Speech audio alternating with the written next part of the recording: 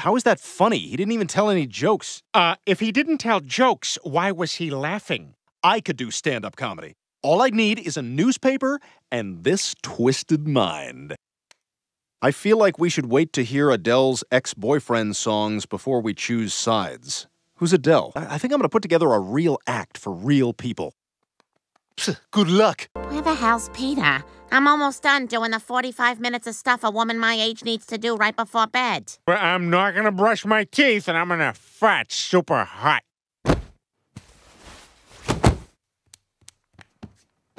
Oh my God, what happened to your side of the bed?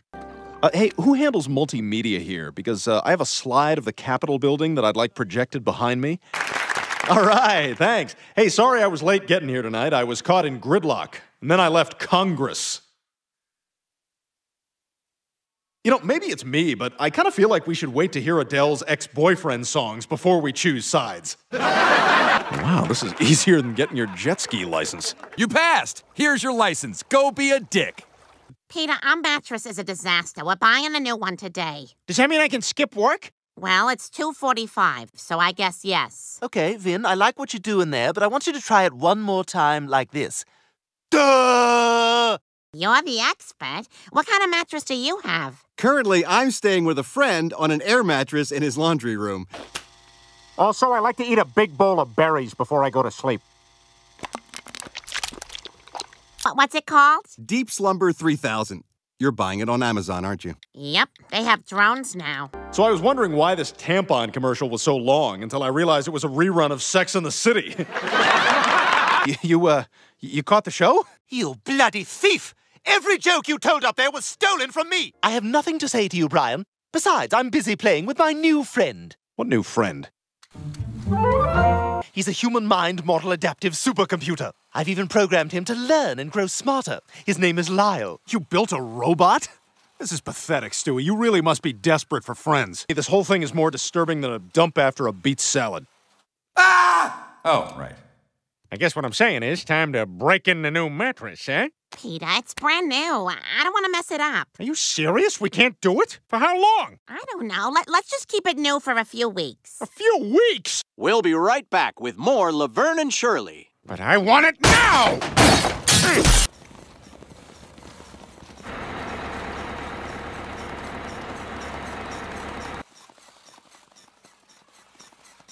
I'm going to bed. Yeah. Hello, fellow adult. I am clearly above the minimum height requirement and shall now ride your roller coaster for which you are an attendant. Thank you, Stewie. I drew you something as well. It's an urban plan for a workable Palestinian state. I'm very proud of you and your progress. You, my friend, are the greatest invention since the Trapper Creeper. I'm sorry, guys. I guess I'm just a little on edge. I'm not getting any from Lois, because we got this new mattress, and Lois doesn't want to mess it up. If Lois won't sleep with you on the new mattress, we just gotta get your old mattress back. Oh my God, Quagmire, that's a great idea. You can just give them your phone number. Oh, really? Hey, thanks, man. Hey, Meg, I like your new boyfriend. What's going on here? Hello, Stewie. I've built a few friends for myself. Stewie, I'm afraid I no longer have time for a friend of your simple ways. I must ask you to leave.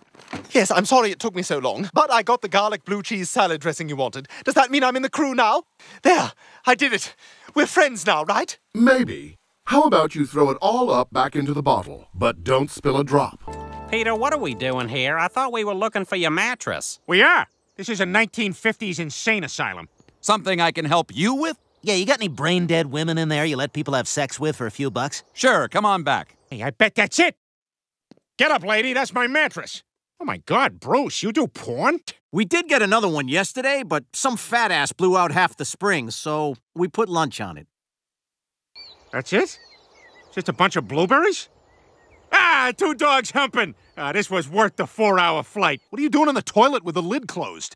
Ted R. says this is where a piece of crap has to live. This is terrible. Stewie, you gotta put a stop to this. I mean, you made them. You can destroy them. And what do you say you and we take these robots out? Peter, what is that? This, Lois, is our old mattress. This mark here is from where we conceived Meg. Over here was Chris.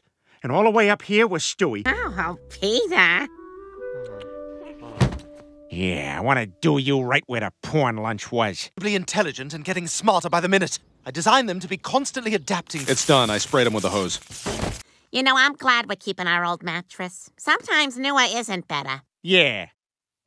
Stewie, I really am sorry about what happened. Oh, don't mention it. I'm just glad to have the whole mess behind us. How can this not be a trap? Brian, you still watching TV? God, you've been sitting there since I left. Hey, can you hand me the remote? You know, you've been laying around the house a lot lately. Mom, guess what? I just found out I got that internship at Mayor West's office. Wow, congratulations, Meg. Mosquito. Bite. Mosquito. Bite. Mosquito. Bite. Bite. Mosquito. Aha! You are a worthy opponent indeed. Honey, I'm so proud of you. You see, Brian, Meg has a job. Brian's the new Meg. Lois, I don't want to ruin your morning, but I flushed a diaper. It's a mess up there. You driving a cab? Around the park one more time, Bitterman. Peter, I'm not your chauffeur. Not for long with that attitude, Bitterman. Hey, look, there's Lois. Yeah. Hey, honk the horn. Oh, hi, Peter.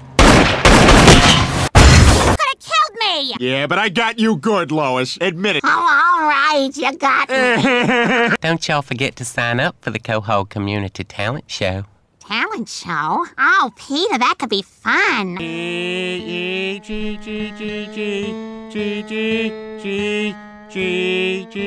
Well, Lois, I thought you and me could do a song for the talent show. It could be just like the old days when we used to play. You remember, Lois? You know, it would be fun to write some new songs. You know what else is fun? Watching Mr. Belvedere without people talking so loud. Milk? Yeah, I'll pick some up at the end of my shift. I should really pick up that milk now before I forget. You son of a bitch! What the hell? $400? My God, this is a bigger ripoff than Peter's Sounds of the Rainforest CD.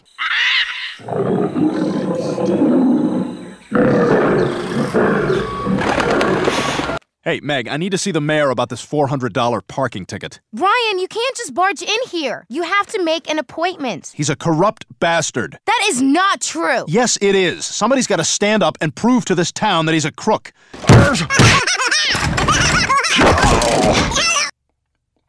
Perhaps it was the Noid who should have avoided me.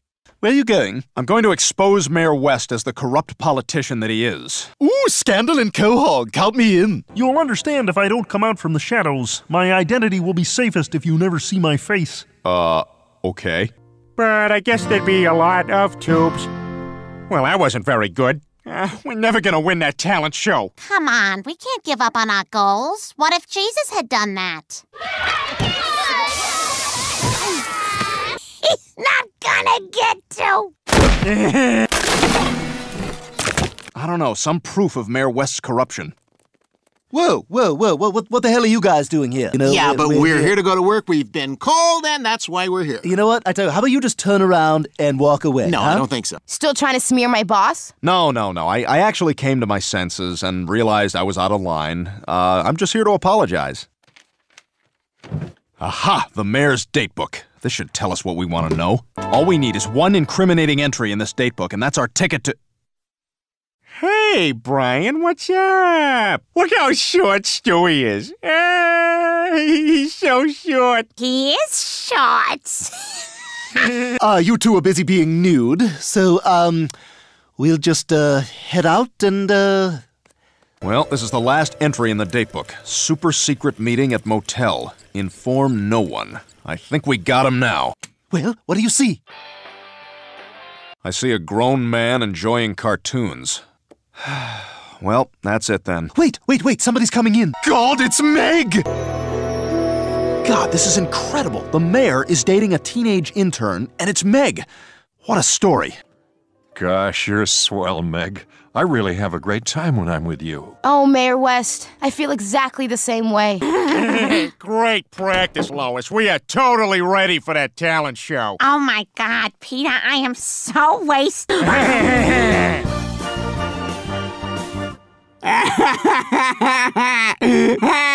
Mayor West keeps me pretty busy. Yeah, I noticed. Where did you get that? I am going to the press with this story, and when it hits, it'll be bigger than Uncle Sam's nipples. Jeez, what the hell? My dog is gonna expose our relationship to the press. Well, so what? You and I know that we haven't done anything wrong. Well, Meg, I'm a public figure. I'm used to the tabloid's duty. It's you I'm worried about. You're just a sweet young lady with her whole life ahead of her. Goodbye, Meg. I'll always value your friendship. I love you, Mayor Chapstick. I got so caught up in taking down Mayor West that I just lost sight of right and wrong. Oh, thank you, Brian. Good evening. I'm Diane Simmons, and I'd like to welcome you to Quahog's 5th Annual Talent Show. In God's eyes, everybody's hot. Picture the fattest chick you know. He'd do her all the way, even call her the next day to see how work was going. You guys were so baked, you didn't sound anywhere near as good as you thought you did. Trying to watch Mr. Belvedere. So my advice to the two... According to our new arrival, life is more than mere survival. Where's the slide? Just eat this Starburst. This cherry's so juicy! I don't think that was a Starburst. No going down head first, and wait till I say it's okay. Go. Hey! Ew, Brian, what happened? Do you think you can help me out? Sure. My top came off on the slide. You put it in your shorts. Okay, well, here's my shorts. Just fish out the one that's yours. It was nice to meet you, Chris. You too. Enjoy the boobs of your morning. Afternoon! Enjoy the boobs of your afternoon. You maybe want to go out with me sometime? I don't think you'd want to go out with me. I have kids. Oh, wow. And a couple of cuties. I don't care that you have kids. Well, I'd still like to go out with you. Okay, you're on. Here's my number. Flight 427 to Philadelphia has been canceled. Yay! I'm having a really nice time with you. You are? Hey, Chris, where are you off to? Oh, Isabella's coming by, and we're going to take the kids to the park. Like, maybe she's got some city miles on a Volvo? Not to mention a couple of blowouts. Hey, Bri. Yup, I heard you. Oh, hello, Isabella. Hi, Mrs. Griffin. Mr. Griffin. Mr. Griffin's up here, sweetheart. You two have fun. She's hot. Yes, she is. I bit my lip off. Go away, Mr. Herbert. It's not me. I'm in your closet. I found out that I'm going to be deported. They're sending me back to Mexico in the morning. I didn't want to leave without saying goodbye. So, are you taking your boys back with you? I guess I have no choice. The whole reason I left Mexico was to give them a better life. You would really look after my kids for me? Of course I would. You're a wonderful man, Chris Griffin. I'll be back as soon as I can. I'm gonna call you Juan, and I'm gonna call you too. Good. He's been reading the book. Dad, you're reading the paper upside down? Wrong again, idiot. And she just left her babies with you? Well, just until she can come back. Chris, are you crazy? Look, I made a promise to Isabella, and I'm gonna keep it. These two need to eat. He bought a breastfeeding book. Someone may want to pop in on him. I say you let him try. Trust me, one day of watching those kids and he'll want them out of here. All right, fine. That'll be $500. Ah, well, sorry, kids. Looks like we're gonna go to Jersey Mike's and hope that future science will save us. Isabella no can come back. Stuck in Mexico. The babies, they stay here. What? You gotta take them. How can I take them when I was never here? I'm doing a great job. I love Isabella, and I love her kids. Chris, you're living in a dreamland. How are you gonna support two babies? If Isabella can't get here to take her kids back, we'll just have to bring them to her. All right, we're off to Mexico. If you kids are good, we'll bring you back a tangled marionette. Is it gonna be a long trip, Dad? Nah, not too bad. Chris, are you sure this is Isabella's village? My babies! Isabella, I missed you so much. Hi, Chris, I missed you too. No place for Isabella to raise a family. We'll just have to smuggle her and her babies back in. Mrs. Griffin, you would take the risk of smuggling me and my children across the border? But you could be arrested. I realize that. What about Quagmire? He could probably get his hands on a plane. Oh, that's actually a great idea. Uh-oh, somebody's coming. Now, hold on. I put my business card in a fishbowl at an El Torito. This could be about that. We're not arresting you. We're taking your plane. Get their keys and take their SUV. Boy, I can't believe there'd be corrupt cops in Mexico. Yeah, Donald Trump was right. His daughter is a hot piece of ass. Get out of here! You leave them alone! Wow, did you see how Chris took care of those kids? Up till now, the only thing he could take care of was my traffic tickets. Oh, this is awful. Chris is injured and we're completely out of food and water.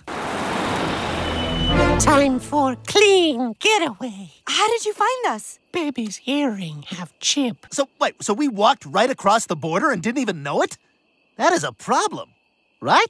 And thanks for taking us on that little detour to Dollywood. Was I right or was I right? Yep, totally worth the extra 2 days. You risked your life for those babies. Well, I didn't want them to get hurt. Because you care about them, just like you care about Isabella. Thanks for trusting me to figure it out for myself. I love you, Mom. I love you too, sweetheart. I'm too young to be taking on this much responsibility. I understand. But I know someday you will make an incredible father.